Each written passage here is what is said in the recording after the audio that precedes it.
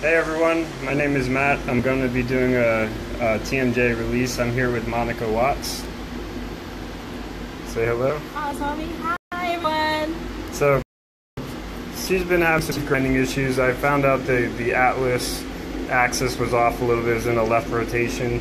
I released the cranial base. I did a lot of neck work. I got everything balanced. I released the temporal bones.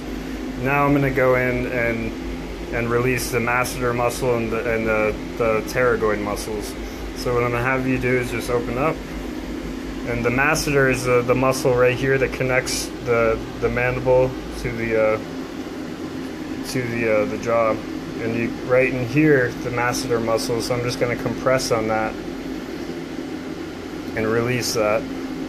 Now on her mandible, because the mandible is a floating bone, her neck was tilted and this side of the mandible was more compressed because of gravity. So I'm going to release this side of the TMJ.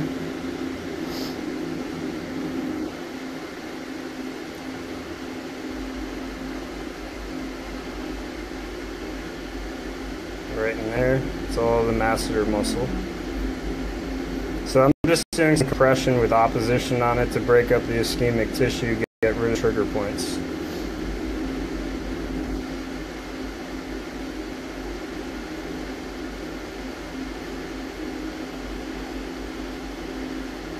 So once I do that, I'm going to have Monica open up wide, and the pterygoid muscle is actually right back there, so I'm just going to push on it first.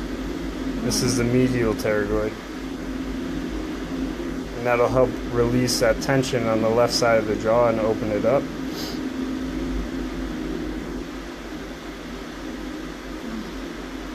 Now a lot of this tension I feel was because the atlas was off and her neck was tilted, and that tilt is causing that compression on the left side of the mandible because it's just a floating bone, so the gravity is going to make the left maseter and pterygoid muscles much more tight.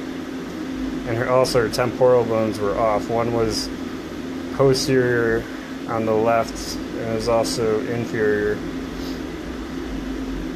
So I helped mobilize those because the mandible, the TMJ joint, attaches into the temporal bone, connects to it. Alright, so that's opening up. I already feel it releasing. So that muscle's already releasing. So now I'm going to have you turn your jaw towards me. Just your jaw. Move the bottom of your jaw. Yep, right, just like that. Now I can get the lateral pterygoid. And that's way up there. And it's probably a little tender. These muscles can be very tender.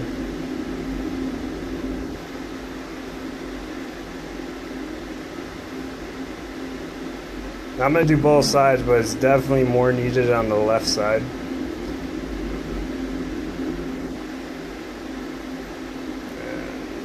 And now I'm just going to push and hold because I feel like there's trigger points in there.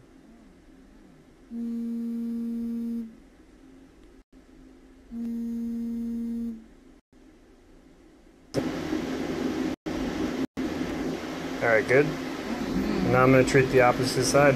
Wow, awesome. Oh, that feels good. That feels wrong. Opened up, right? Alright, now let's treat the maseter first. So it's up with the maseter muscle. So I'm just doing some compression with opposition on it. That usually does a good job of releasing it.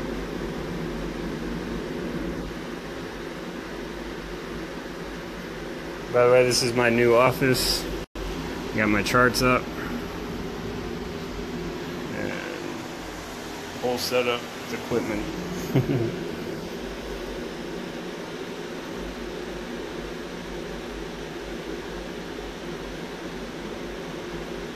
So the right maseter is not as ischemic. Now I'm going to get the pterygoid. We'll get the medial one first. I'm just going to push on it. It's right there. Open that space up a little bit. So anyone with TMJ issues, popping, clicking of the jaw, locking up, these muscles are essential to release. Now move your bottom of your jaw towards me. Good, and then I can get the lateral pterygoid right back there. I'm just going to release that.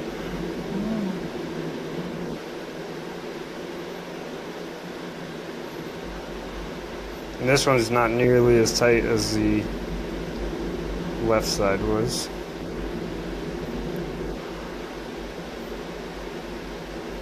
And that's it.